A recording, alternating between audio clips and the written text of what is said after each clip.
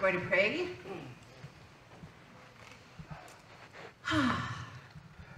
And this is what I know for certain. I know that there is only one power, one light, one presence. It is that thing itself that is all-knowing, that is the consciousness of the risen Christ, and it is also the consciousness of the return of the light. It is light itself, it is life itself. And it operates through a perfect, immaculate, orderly law. So in this holy moment of right now, I embrace this law. I embrace this truth, this beingness that is the presence. And from an awareness of my oneness with the One, I speak my powerful word. And this is what I know for certain. I know that it doesn't matter what happens to me, it's what I perceive that is so important. And so I tenaciously look for the good. I tenaciously stand on the bedrock of well-being.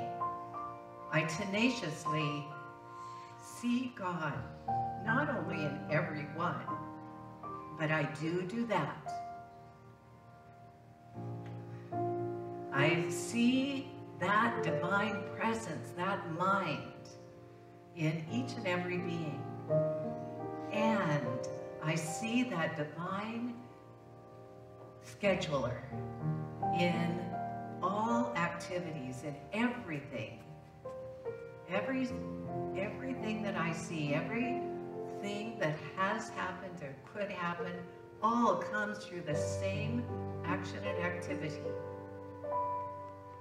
And so standing on this, I claim for myself and all others, I claim it in the first person, wellness, well-being, a heart that is light and filled with optimism and truth, a body that is whole, complete, perfect, strong, youthful, flexible, vibrating with the inner light of God as wholeness. I speak this word for prosperity, that there is more than enough of everything, more than enough resources, more than enough time, more than enough energy. There is more than enough. I live in an abundant universe, and I claim for myself and each one here more good, more awareness. And I know that this one that is responding is love itself. It connects me with beings, with people, with my furry friends. It connects me heart to heart, being to being.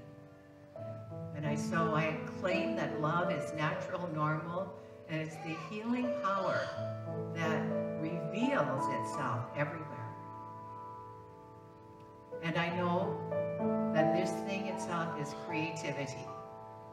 It is that thing that just says, yes, yes. A little tuck and roll, a little change of routine. All of it is good and very good.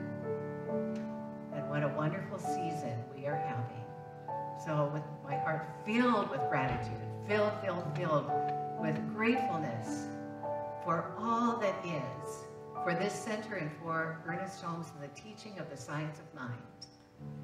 I give great thanks, and I simply release this word to the action of law. It is complete. And please help me anchor it by saying with me, and so it is.